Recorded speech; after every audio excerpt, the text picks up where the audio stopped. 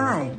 I don't know about you, but I am very nervous waiting to see how Iran will respond to the Israeli assassination of Hamas political leader Ismail Haniyeh. I think the Biden administration is nervous as well. You see them saying we didn't know about it, we didn't participate in it. Biden said it is, quote, not helpful for negotiating a ceasefire. Wow, that's an understatement.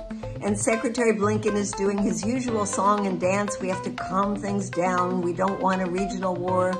But if the Biden administration doesn't want a regional war, why doesn't Biden say to Netanyahu loudly, clearly, publicly, we will not follow you down this path? Instead, what is it doing? It's sending more fighter jets and more warships to the region to, quote, bolster Israeli defenses. This is insanity. Iran will retaliate. We just don't know when and how. It might be in coordination with the Houthis. It might be in coordination with Hezbollah. And then what will Netanyahu do? He will want to respond with even more fire and fury.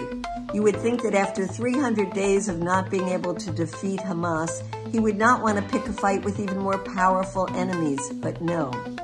Perhaps there are some fanatic members of AIPAC or some messianic Christian Zionists who want to follow Netanyahu down this path, but most of us don't.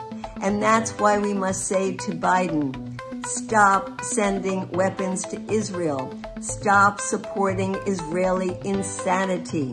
As we say on the streets, not another nickel, not another dime, no more money for Israel's crimes. Ceasefire now.